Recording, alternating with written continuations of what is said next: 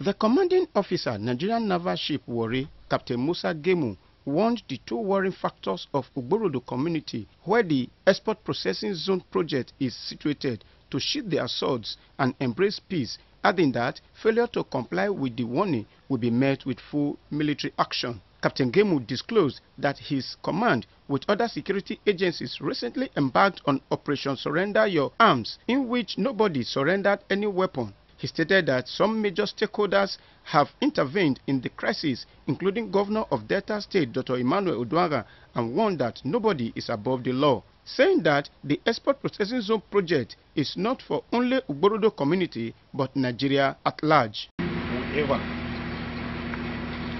is caught in possession of arms shall face the full weight of the law. I've warned everybody in that community. Consider that person a criminal, and the full weight of the law shall be applied.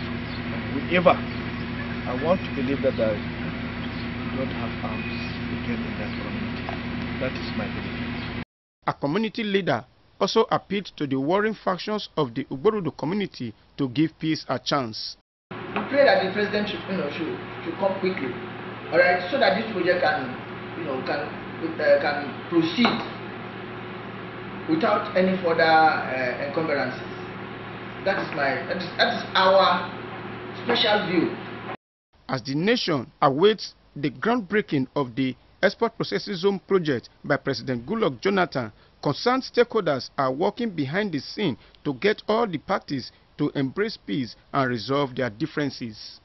Ikmomosa Ugiagbe reporting.